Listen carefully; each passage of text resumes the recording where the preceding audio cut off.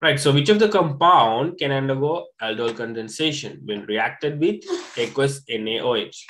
So this is straightforward again theory. So you know aldol condensation in general can be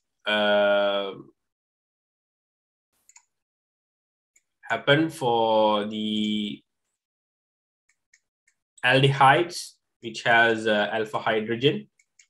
So this is a typical aldehyde, right? So here there is a CH2 group, and these hydrogens are called alpha hydrogens. So normally how it happens? So aldol condensation happens in the presence of NaOH, right? So in NaOH there is this OH minus, which will act as our nucleophile here and will attack one of these hydrogens. Okay, so these hydrogens will be broken down like this, one of the hydrogens, and this will be the electron delocalization. So basically what it happens is CH3,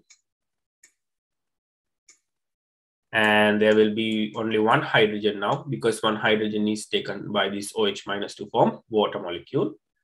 And here there will be a double bond like this, and this will be OH, O minus, and this is our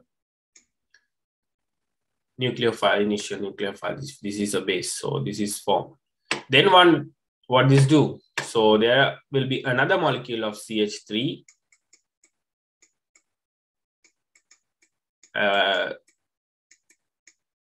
CH2 with the carbonyl aldehyde.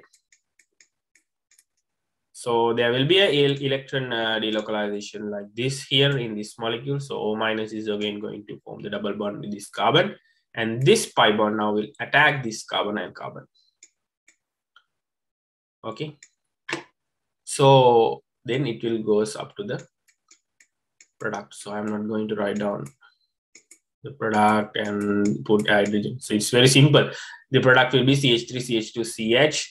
So this double bond attacks, so it will be OH and this part of the product and hydrogen. So to answer this particular question, you need to find an adjacent carbon to the carbonyl carbon which have alpha hydrogen. So in this one, this is not an aldehyde, this is a carboxylic acid. So you cannot think of it. This is a ester, no, ester, no. So I have only two aldehydes here. And then for this particular adjacent carbon, there are no alpha hydrogens. You don't see alpha hydrogens. However, here there are two alpha hydrogens. So the answer is pretty straightforward here. Okay. So if you know the real theory here, it will not take like 2 seconds to answer this.